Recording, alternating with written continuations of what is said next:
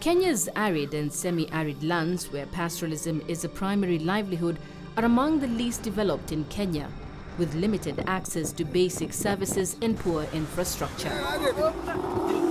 Increased frequency of recurring drought, coupled with population growth, has resulted in increased degradation of the critical and fragile natural resource base, which the population relies so heavily upon.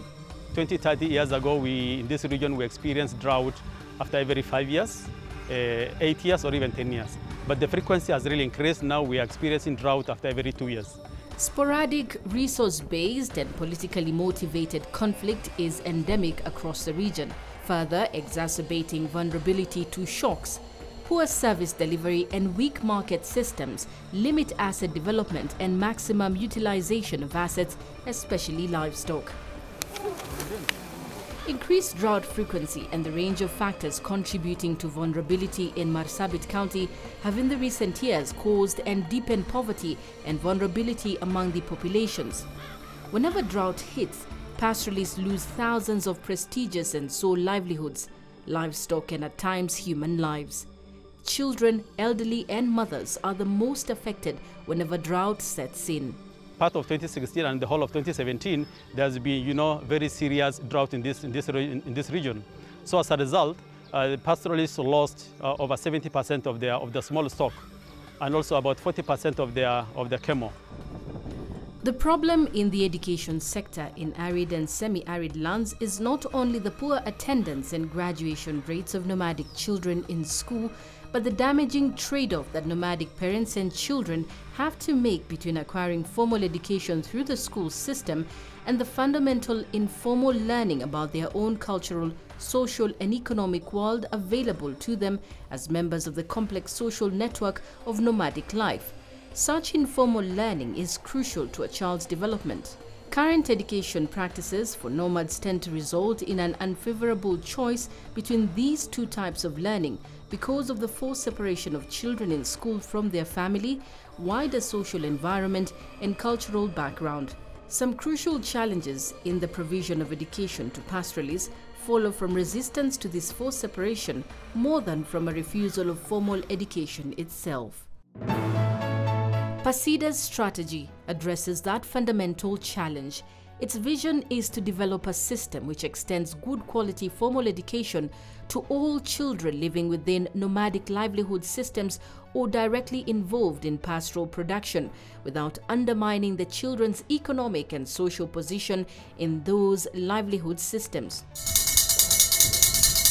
In meeting this goal, PACIDA have carefully and deliberately pointed education as one of its key thematic program focus to better the future of the next generation through education, infrastructure, development and alternative education to pastoralist children and adults. There's been a narrative that pastoralists don't want to take their children to school. But that narrative has been changing over time because pastoralists are also changing. The environment is changing. The Kenyan policy is changing, so basically people are also appreciating. Boarding schools are a good option for a greater majority of nomadic children. Many active pastoralists who use school services for some of their children prefer boarding schools to day schools. The main reason is that boarding schools allow the herding household more independence from settlement life. On the other hand, unlike day schools, boarding schools still require the separation of children in education from the rest of the family and thus cannot serve children who work in the household. Boarding schools are effective in socializing nomadic children away from their own communities, and this gives them opportunities to interact and learn more on wider global issues. When my child goes to school, he gets to eat 3 meals, unlike here at home where he gets only 1 meal. As an organization, we are a learning organization, and in this country things have been done the same way year in, year out. And we really wanted to do this differently with a lot of innovation and creativity, just to ensure that we do things which really suits the situation on the ground. PACIDA believes that a clear way of getting children and the future generation out of poverty and put them into the right path to decent future life is by investing in child survival and protection interventions through education as an effective anti-poverty strategy.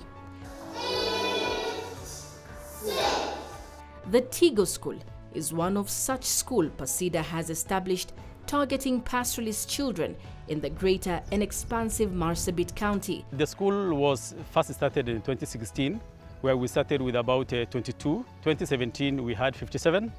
Right now we have 153. But still this term we're having more who are coming from other schools. The school also serves as a peace school for children from different warring communities in northern Kenya. I would like to thank our partners who have really supported us in putting up this facility. We would also like to thank our government for supporting us. You know, our education, the county education director has been here several times trying to also support our staff and also looking at the quality of the education. And we also like to, you know, to tell our communities. We have about 15 communities in this county.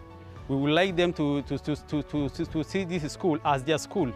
It's not Gabra school, it's not PACIDA school, so it belongs to all the communities.